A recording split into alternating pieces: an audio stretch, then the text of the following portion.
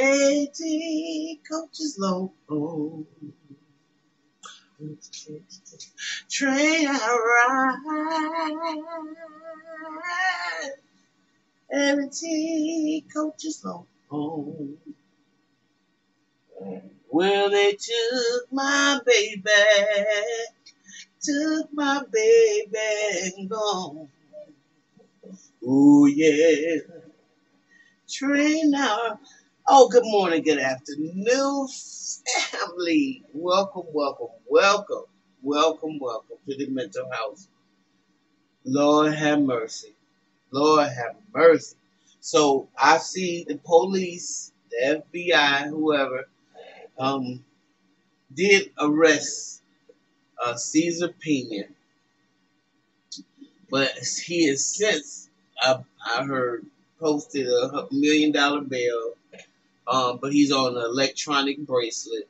Tony, shout out to Tony the Closer, and I hope everybody that is involved with this and who has lost money because of this, I hope, but chances are it's really bleak and really dim that you're going to recover any funds from this. Let me say something. DJ Envy, to me, in my opinion, I didn't think he came across as humble enough. I didn't think that it was acceptable for him to, soon as he found out one person said something happened, or as soon as he got defrauded or he didn't get anything back for his $500,000, I would have made that announcement to the radio, just like I brought people in. Because I would figure if a person would scam me, and I'm the one that gave you this platform, then I know I'm going to be next, and I'm going to be first. So I would already try to get my name out of it. Not wait until all the bricks start falling down and then decide, I'm a victim too. So, I really don't know about that, but that's just how I feel about it. And I know you got a lot of kids, and you got kids in college. So people say, oh, why would he do that on his salary? Like he make that much money. Like extra a few million when you want to drive the cars that he drives, the house that he lives in, children in college.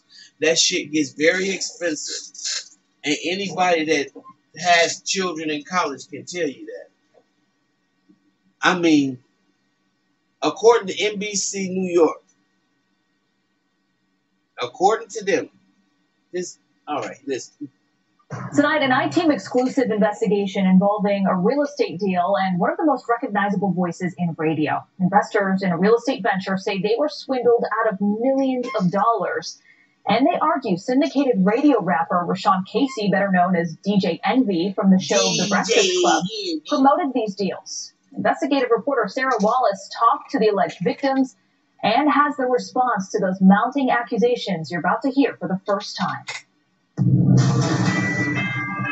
We've helped so many people, not just regular people, but celebrities, athletes, executives. That's DJ Envy on his syndicated iHeart radio show, The Breakfast Club. He's often promoted the real estate venture of his pal, Ceser Pina. You might know him on Instagram as Flippin' NJ. But it's more than just a passing endorsement. You could partner with us on some deals. Make some money with us. Envy and Ceser have teamed up for seminars, including one at the Jacob Javits Convention Center, pitching opportunities to flip properties, often in distressed areas of New Jersey. We invested $200,000 and it looks like we're never going to get it back.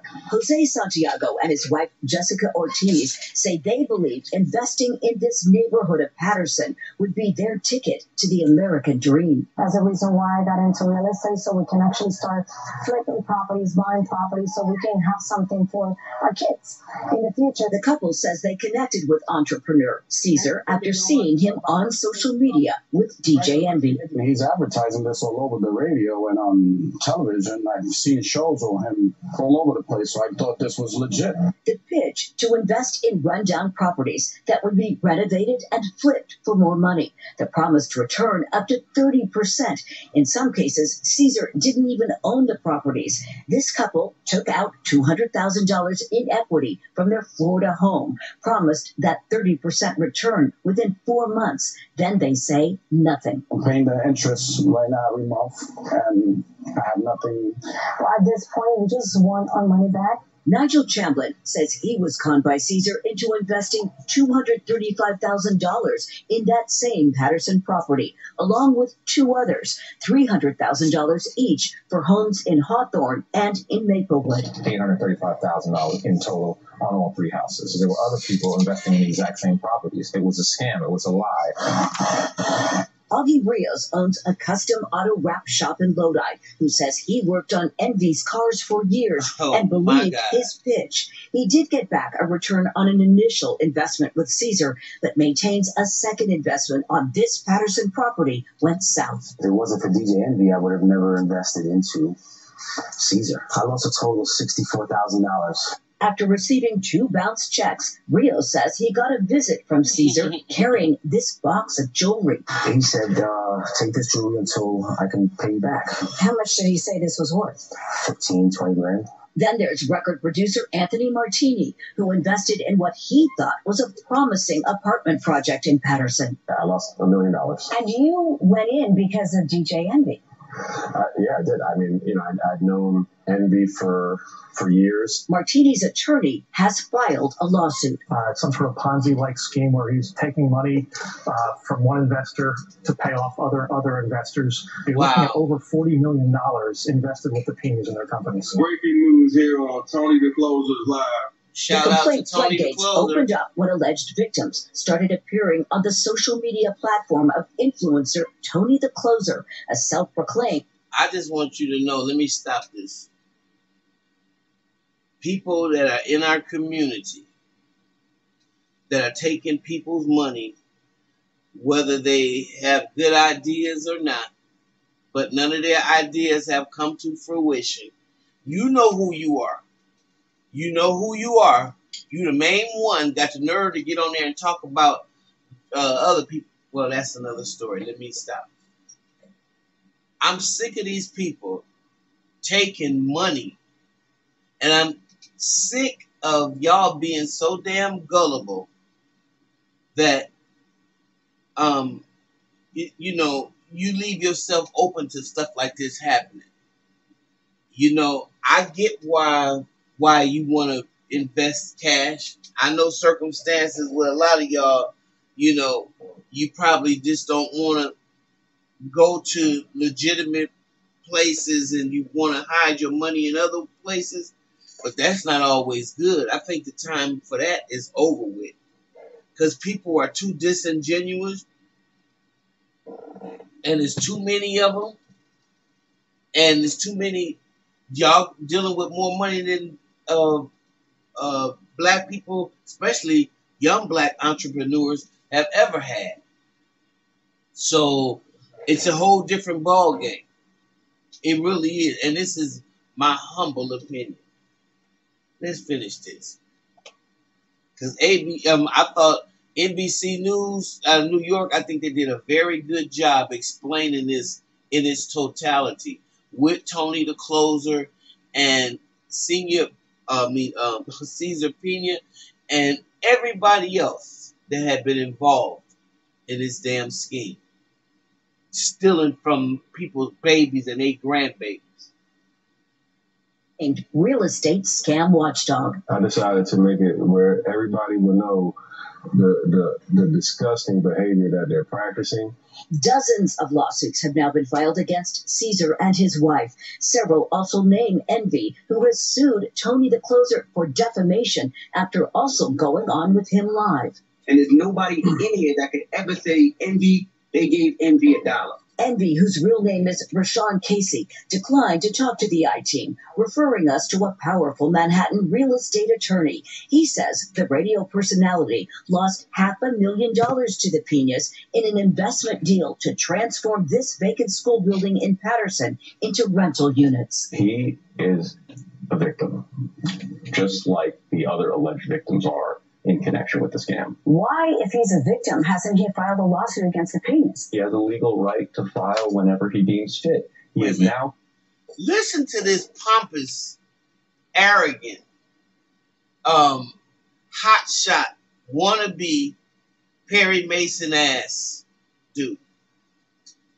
Contending with cases that are being filed every day improperly against him. Why not come out on his radio show and warn other alleged victims if he feels that he was? It's an ongoing, there are ongoing litigations, and there's no room for them on, any sort of radio show. A lot of people say they bought in because of Envy's reputation. Does he not have some responsibility?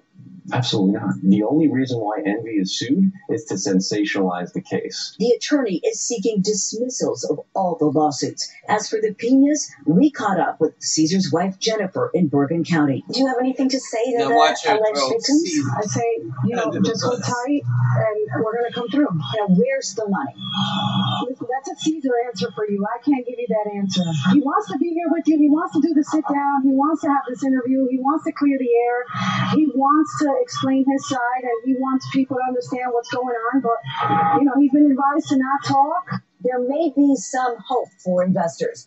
A judge has appointed a bankruptcy court trustee to oversee some of the Pina's properties. Any available assets could eventually be sold off to pay alleged victims. From Patterson, Sarah Wallace, News 4 New York. Okay. Well, good luck with that. I hope so. I hope they're able to recoup some of their money back, because that's quite a bit of money. And to be promoting a scheme and leaving people out of millions and millions of dollars, I wish.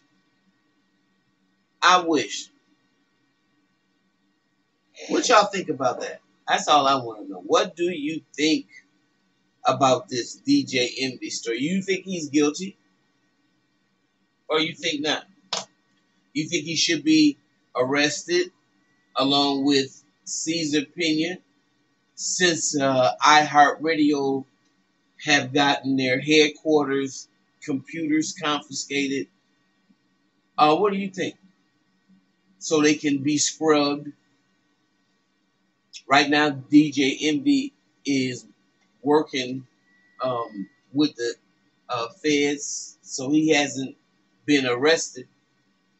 I don't know if he's going to stay on the Breakfast Club, and I don't know if somebody's going to eventually end up suing them for allowing DJ Envy to use their airwaves to promote Ponzi schemes or payola or whatever. This is a deep, deep situation. So with that being said, I'm just going to say, DJ, what's done in the dark will come to the light. That's all I got to say. Y'all tell me what y'all think. Leave your comments below, and I'll see you in the next video. Bye-bye.